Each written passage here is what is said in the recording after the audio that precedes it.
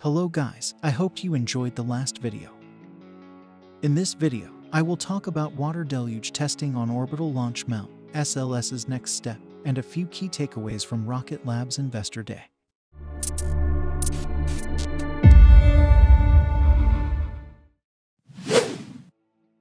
Ahead of its upcoming megastatic fire test of all 33 engines on the Starship Super Heavy booster, SpaceX tested a crucial part of Stage 0.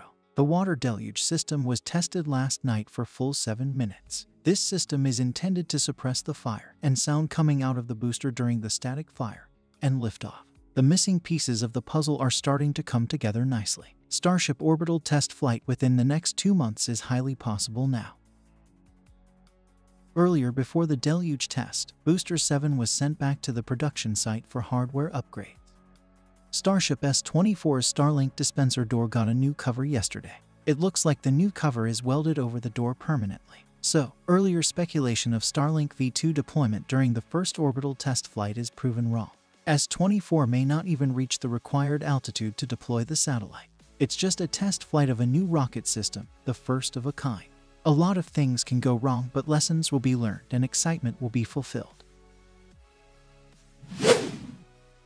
NASA concluded its first ever successful wet dress rehearsal yesterday.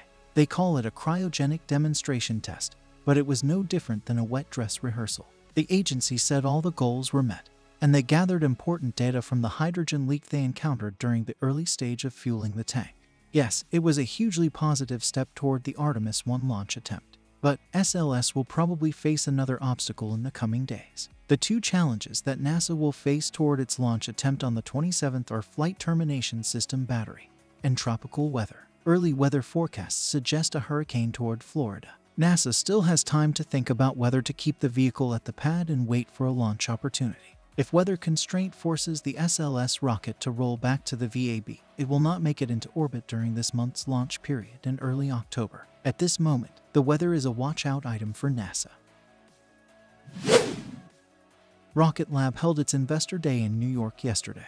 During the event, the company revealed what was in the pipeline for the coming years. They provided a long list of updates, but I want to point out a few. If you have been following rocket launches and space in general, you might have already heard about RocketLab. Although RocketLab is an American company, it has been launching Electron rockets from its Launch Complex 1 in New Zealand.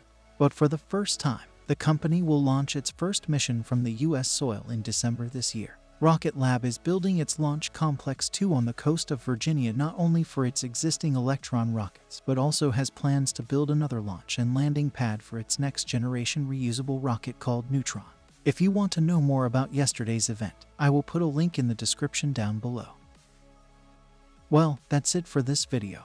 Hope you got some information about what's happening in the space industry. Thank you for watching, and don't forget to hit the subscribe button.